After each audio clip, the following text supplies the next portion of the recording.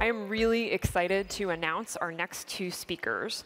So one currently serves as the Director of Cyberspace Innovation for the US Air Force, and the other serves as the Chief Operating Officer for Project Kessel run within the US Air Force.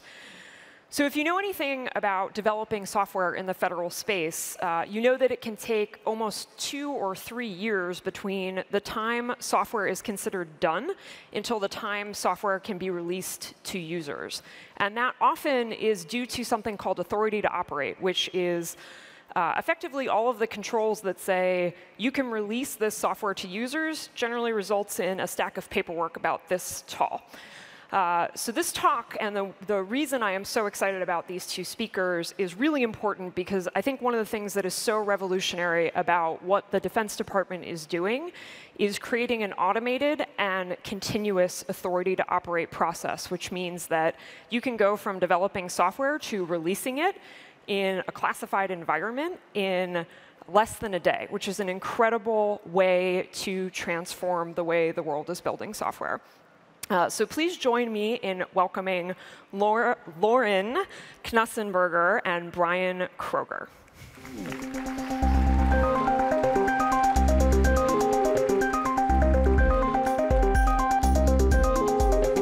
Good morning.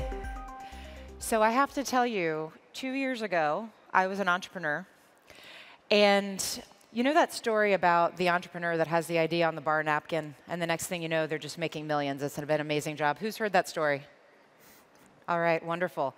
So my bar napkin actually ended up on a PowerPoint presentation at the Pentagon. And the next thing I know, I'm in the Air Force. But it's been a really wild ride. And meanwhile, we have Captain Kroger here. And it's so funny, actually, to be right next to Bryon in uniform. I'm used to seeing him in a Star Wars T-shirt. With some really colorful hashtags for Air Force innovation. But Bryon has done an incredible thing in partnership with Pivotal. He actually has created a startup within the Air Force called the Kessel Run, which is named for the smuggling route in Star Wars. So if you're having trouble making Agile stick in your organization, you can do what they did. They literally smuggled it into the Air Force. That was probably the only way it was going to happen, right? Yes. And so we've gotten a lot of really interesting feedback at the conference so far. You know, if you guys in the DoD can do it, maybe we really have a shot. So I'm just very glad that we've been able to provide that inspiration to you. So, and I understand where that's coming from. I often joke that this is an Air Force that can hit the back end of a fly from halfway around the planet. But when it comes to doing things like deploying business email, whew, that's really hard. Why is that, Bryon? Still trying to figure that out, but too. I spend days VPNing in, so it's wonderful. Rough. But I understand this, given our history. We have a history of doing just amazing things in an industrial world, high capital intense projects. So you may not know that the Air Force actually invented GPS. We can fuel airplanes in midair, had a play in inventing the glass for your iPhone, and of course the microprocessor. These are all things that came out of the DoD. But whereas GPS was first invented so that we could do guidance systems for missiles, you all have done much more interesting things with GPS. You can order an Uber. You can find your way home. You know that your kids are safe. And probably some of you, you look and see, is my husband really on his way home right now? Like he says that he is. So these are all amazing things that you all have taken from the DoD and you just made better. But we have a really hard time going the other way. And we're trying to get better at adopting the things that you all contribute. We are sort of making some inroads into the cloud. We've been really good at adopting Microsoft Word and PowerPoint. If you heard Enrique OT last year, that's how most of the wars are fought, on Word and PowerPoint. But we're still having trouble getting those into the cloud. We're working on it. But one real bright spot that we have found is that actually we can do Agile software development, and we can do it in a classified environment, and we can do it with partners that represent some of the best of Silicon Valley. And so Bryon's going to tell you a little bit more about how they have pulled that off. But this is one of those places where everyone in this audience can help. Did you know that the DoD is the world's largest R&D investor? $70 billion annually. That's 3 times Amazon. Imagine if some of that investment was made in you. If we did more investments like we did with Pivotal and Kessel Run, where we take things that used to cost us billions, and now they cost us hundreds of millions.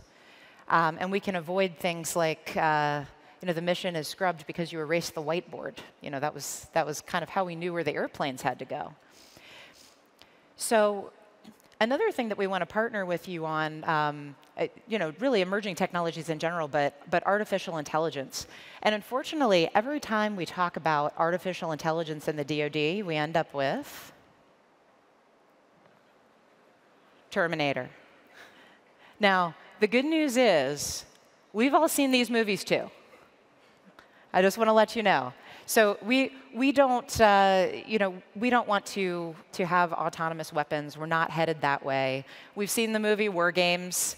Actually, War Games led to our first national cybersecurity strategy. Ronald Reagan saw the movie on opening night, and he looked at the NSA and said, "Hey guys, could that actually happen?" And can you imagine being the NSA director and saying, "Sorry, sir, but it actually could." You see, the guys at NORAD, they left the telephone lines open so that they could work from home.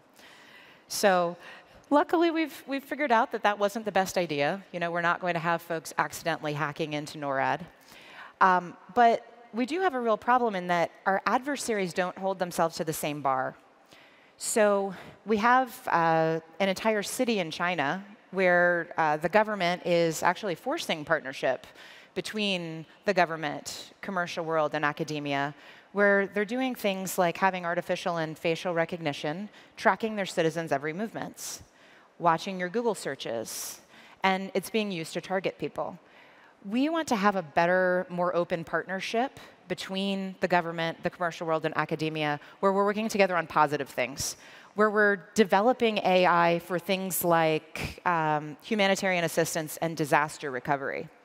So let's predict the next neighborhood that's going to flood in a hurricane. Let's figure out the best way to rescue people in those situations.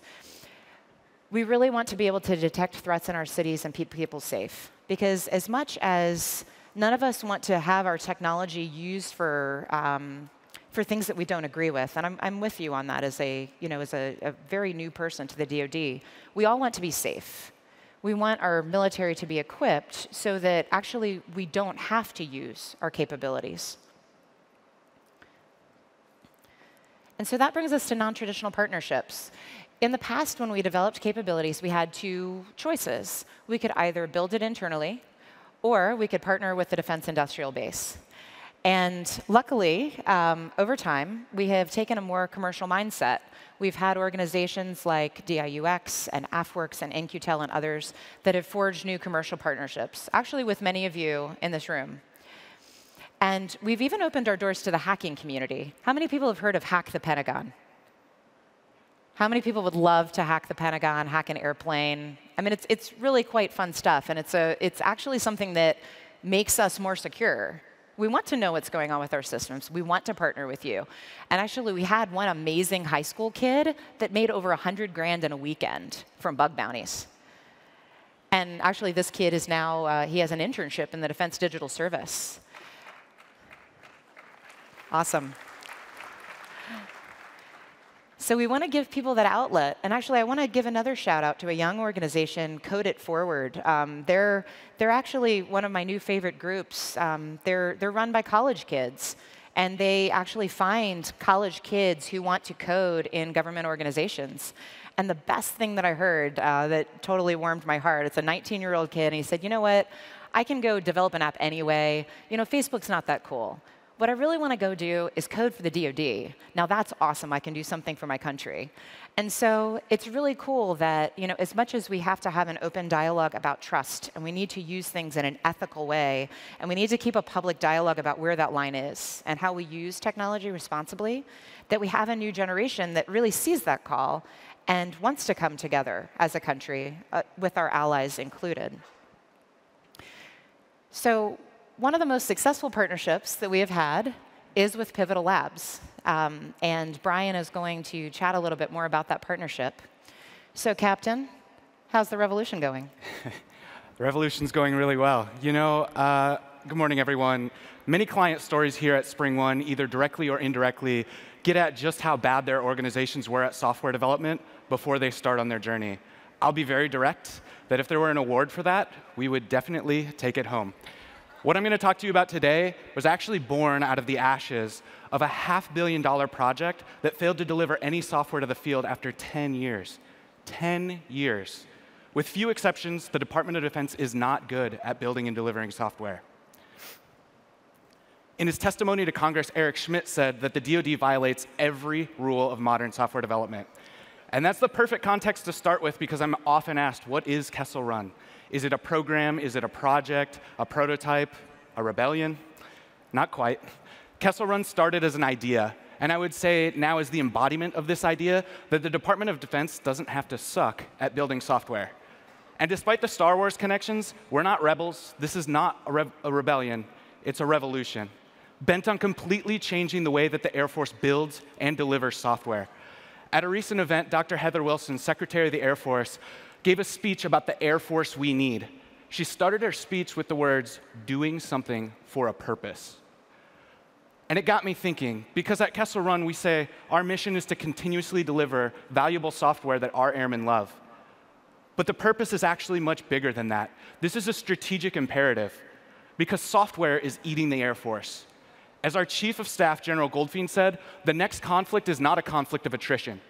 It's a conflict of cognition, and I agree. It won't be tanks, planes, and ships that are the central differentiator in tomorrow's conflict. That conflict's going to be data-centric, and it will be software on every device, in every domain, that will determine the course of it.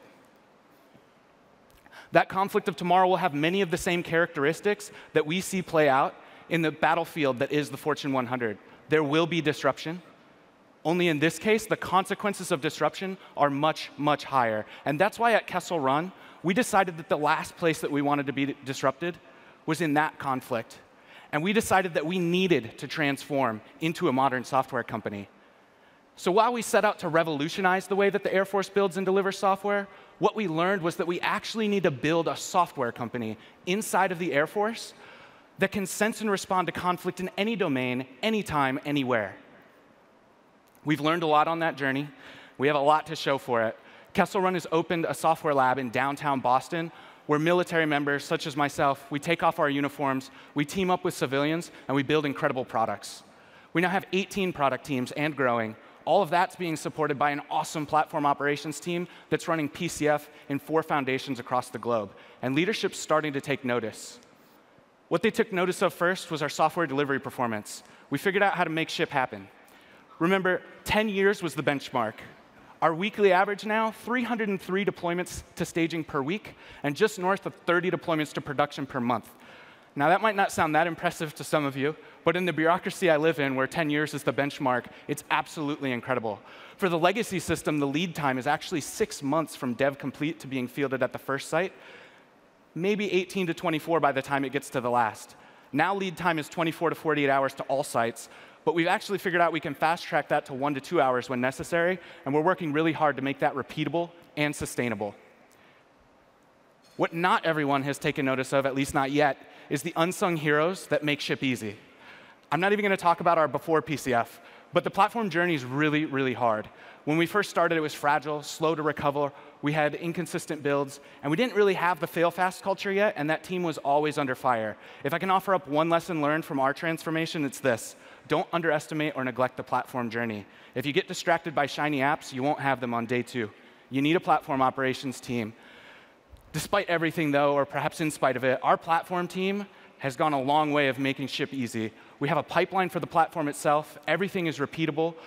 And we can deploy new foundations under rigorous configuration control in as little as 3 hours. It's unprecedented in the DoD. But there's one more aspect of making ship easy, and I have to embarrass Lauren a little bit here. She was an early champion of ours, and champions are important in the Pentagon. She was the driving force behind our continuous authority to operate that Lauren mentioned in her introduction. It's basically a formalized acceptance of our automated security compliance. Security compliance in the DoD is hard. We're talking 400 to 800 controls that have to be satisfied. It's difficult. We've automated that, but somebody had to accept that automation, and that person was Lauren. That allowed us to go fast, and really fast.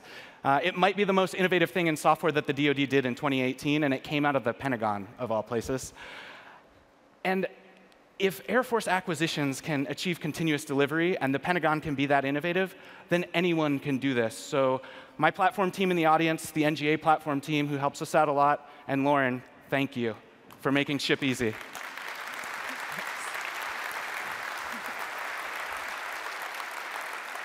All that is to say that when deployment is a non-event, that enables us to focus above the value line on mission capability.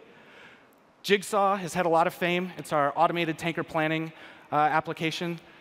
Pairs aircraft for air-to-air refueling. If you listen to my boss, Colonel Enrique Odi, last year, you know that it initially realized $214,000 a day in fuel savings. He quipped that, yes, the Air Force does care about the environment and fuel efficiency. But as proof, we've continued iterating on that product. Now the fuel savings are double. We have to deploy less airmen to that team, and it also means less stress on airframes and air crews.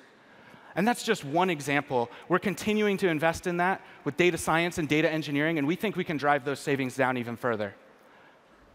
So with Kessel Run, the Air Force went full agile. And by the way, the AF stands for Air Force. That's important.